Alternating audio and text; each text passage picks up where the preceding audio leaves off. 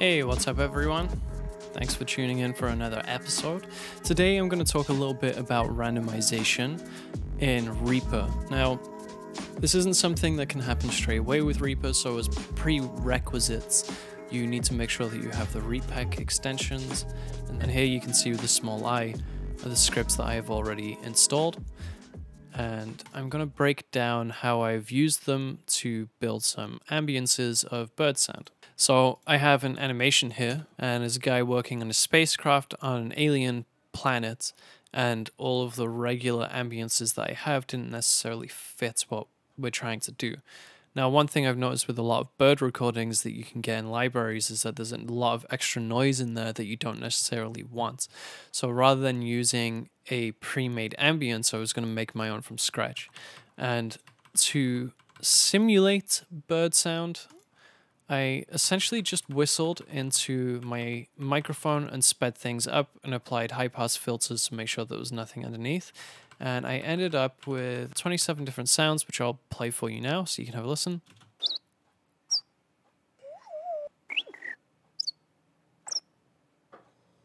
And what I ended up with using these scripts that I installed is I end up with a huge amount of randomization, and I have this set so that I can stack areas on top of each other. So I'll hit play and you can hear what the finished result is, and I'll go through the process with you.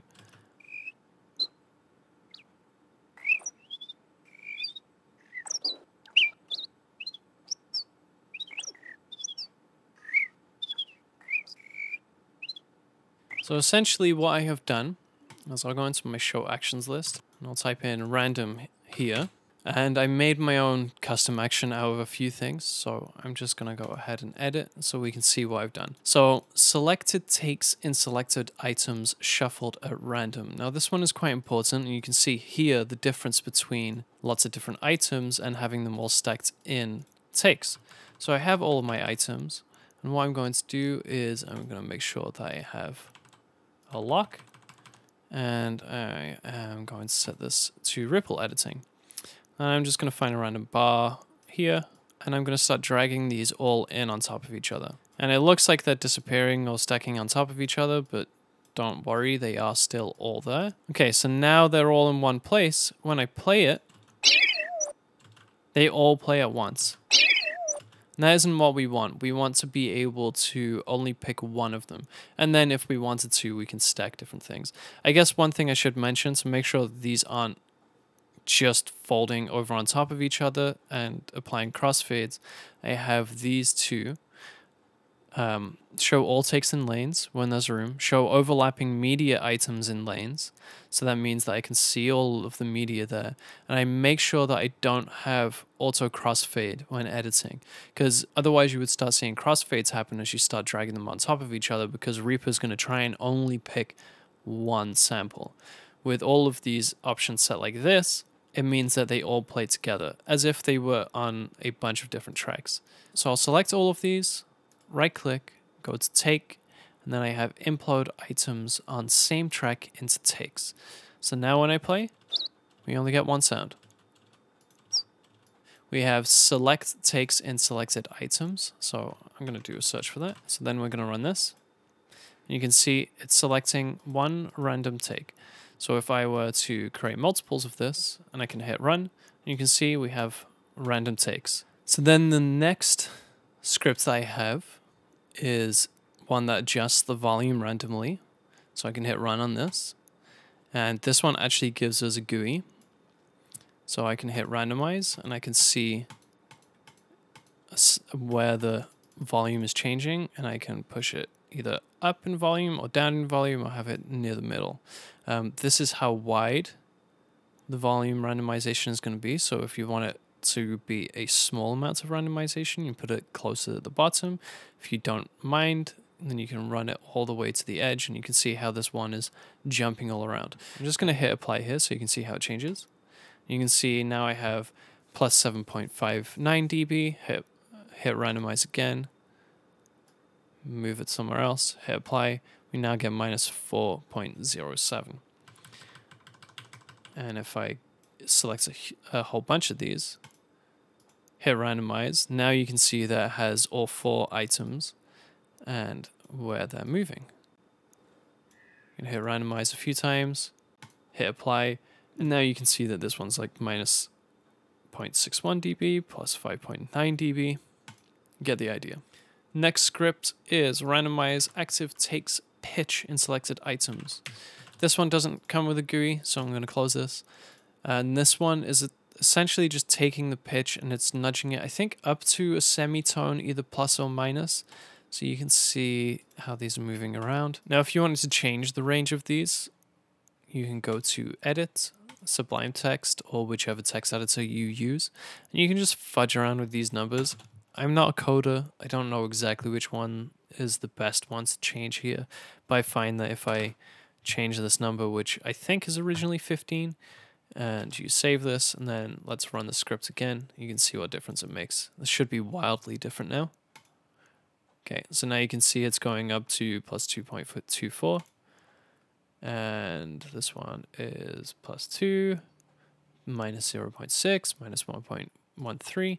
And you're essentially getting a wider range of randomization. I'm going to put this back to 15. I don't like a huge amount of randomization. I like that little bit of control that I have. I'm going to hit run, and look, we're back within 1 semitone. Next on my list is randomize my active takes pan. Independent of this pan here, the takes or the items also have a pan as well. So this is the next action that I run, and this gives me a random spread. So I'm going to hit run, and I'm going to play this, and you should hear the pan moving between left and right if everything went well. So you're getting some randomization on the spread. So essentially what's happening, and what gave me the idea for this, is this program called Sound Particles. Now, Sound Particles is a lot more in depth, and it's a lot better at doing what I'm emulating here than the script in Reaper. This is essentially a particle engine that will help you throw things around. So if I go to new, you can see a few examples.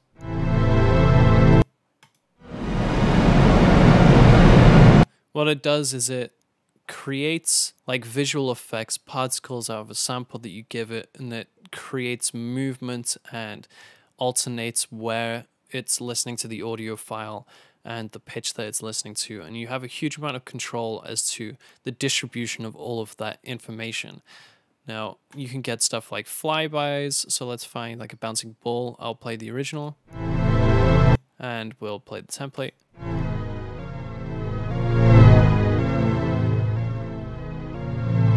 And you're getting some Doppler effects as well. Now, in terms of building ambiances like I am, this emitter is fine. So what I will do is I will grab all of those bird noises that I had originally, and now you can hear them in here. So you're essentially getting the same thing. Let's make this a duration of like 5 seconds. Let's do like 2 particles a second. I'm going to hit play and it's going to render.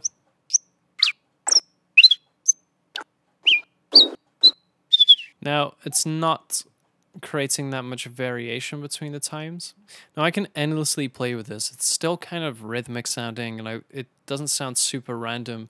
And I can go into the azimuth and we can change the distribution of it. And there's a bunch of different settings here that you can set to like the probability of it starting like rhythmically or kind of breaking it up a little bit more.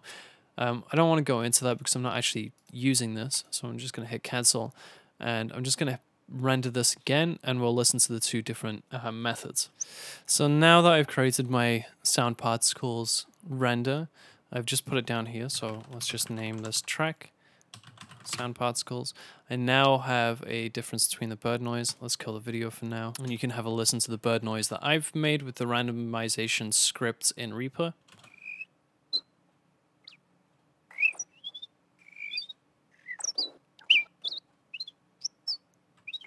And all I've done is I've basically just taken this and I've copy and pasted it, and I've moved things around, and I've just kind of made things a little bit more random. Let me take this off, and then you can kind of see how things move around. take ripple edit back off again. And then I can just, figure out what density I want. Then if I decide that, oh, it's too dense, let's just delete 50% of them, make it a little bit less. And I can just play this.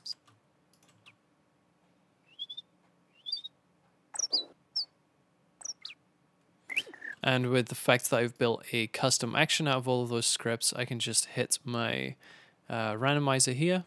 And you can see that I have a volume randomizer that comes up. Make things louder or quieter if I want to. Hit randomize again, apply. And you can see I have different takes. Things are going to be panned differently. And they all have different volumes now,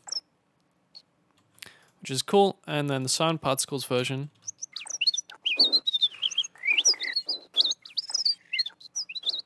does a similar kind of thing. It's a lot more frequent than my one. So I'll tell you what, let's crush these in a little bit. Let's make it a bit more fair in terms of comparison.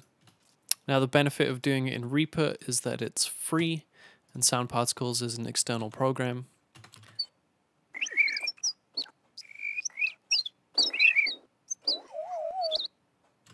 Cool.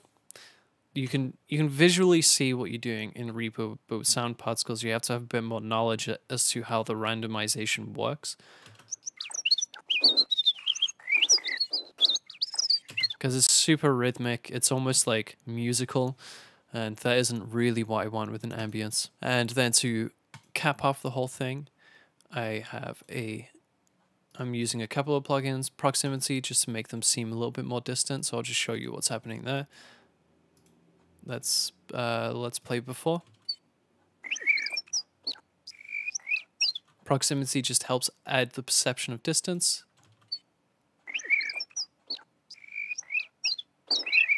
I find it quite subtle, but I like what it does. A lot of what it does is reduce the high end and low end. And then I have this altiverb forest sound. I don't believe I was using rverb. I was just comparing the two when I had that on.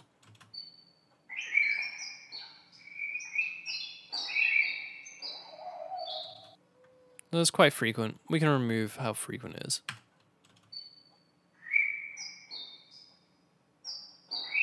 But now I can just